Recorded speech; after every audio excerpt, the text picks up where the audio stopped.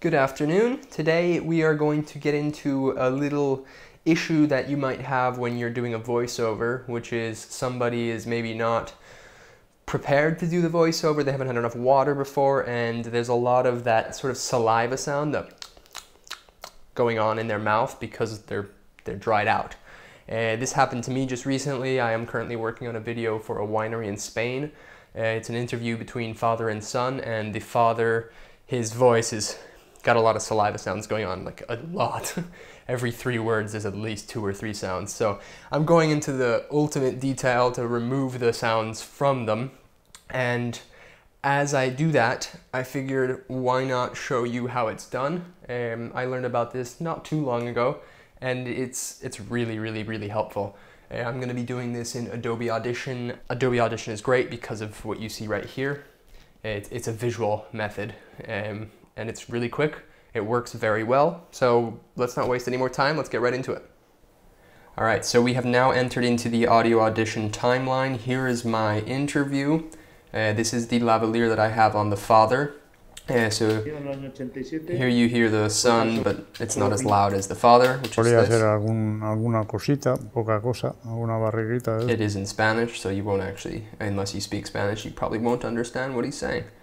Okay, so what I was referring to when I meant these saliva sounds is the following. Listen here, and you'll notice that he does a lot of the in when he speaks. No, yo creo que nos penetramos bastante bien. No tenemos muchas diferencias. Alguna cosilla siempre hay. Padre e hijo, algún. Okay, so you could probably notice in here there are quite a few. This is what you would normally see, right? You've got just the waveform here. But in order to see that visual representation, you want to come up here next to waveform in multi-track, and you want to click on this right here, which says show spectral frequency display. Otherwise it is Shift D. So that's this right here. And essentially what you're seeing is it's kind of like a heat source. The more frequency, the brighter it gets. Down here there's not very much, but it's there. And here if you select, you can listen to just those sections, for example. So that's those frequencies versus if you select it all. You get the whole voice, you know, you can select down here and just get the deep. So essentially what we're doing is we're going to use this to remove those sounds. You can probably see in this waveform where they are. Let me go over this right here. Right there you heard one. So it's this thing right here. If I select just this, maybe select a little more so you can hear exactly what I'm talking about. See, we found the issue. Let's listen here. And then select this.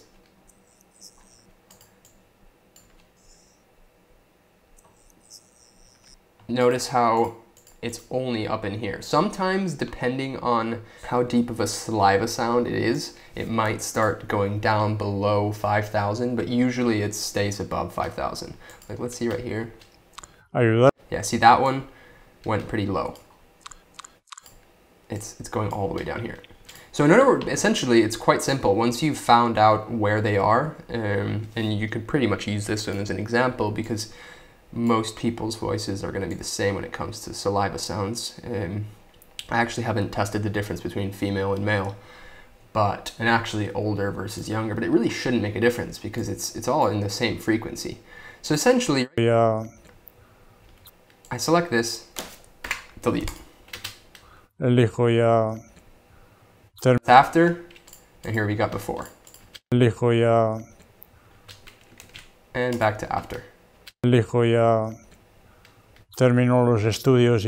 totally removed. So that was a simple example, like right here, for example. We can just select probably above here. So you want to try and keep the integrity of what you've got going. So this is a simple one, right? It's in the middle of nowhere. You can remove that, and then up here, remove, and then maybe just in between here, and test that out. Maybe sort of take this, and you don't have to completely remove everything. You can come over here and you can just sort of lower it by 8 decibels, for example, and see how it just got a little bit darker. So that helped remove that one. Like I said, he has a ton of them. So it's a bit of a pain to work with. But let's see right here, this is a big one. And honestly, there's no speaking going on. Eso a ayudarme. It doesn't really matter, I can literally just select all this and just delete it. Eso a ayudarme. Let's go for an example that's just a little bit more complicated, like right here. All right, so this one here, Ignacio es el que se dedica. there's one big one right here, there's a smaller one right here, and another one in here with a bit over here. So essentially, you want to go through and remove as much as you have to fix the sound, but also remove the least possible because you want to keep the integrity of what you're listening to. So if I select this one,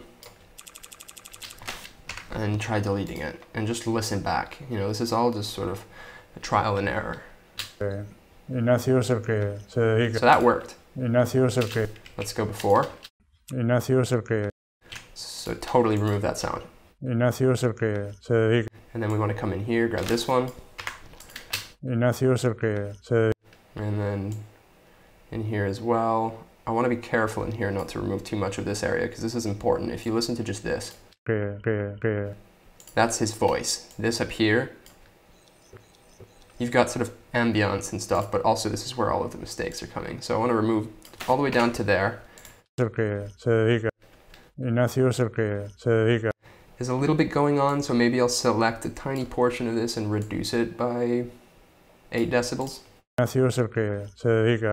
So you kind of fixed it without removing the integrity, because you don't want to remove that all, otherwise it's going to really mess with his voice, especially once you start adding audio effects, which I haven't started yet. Remove this one here. Ignacio es el que se dedica a ello. A few in here.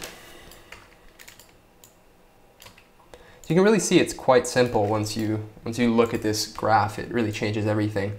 The other methodology of doing this would be up here in the waveform. Ignacio es el que se dedica a ello. You'd sort of listen for it. You'd select the exact section you want to select as little as possible, and you'd come up here into Effects, EQ, Graphic Equalizer, 30 band, and you'd do this.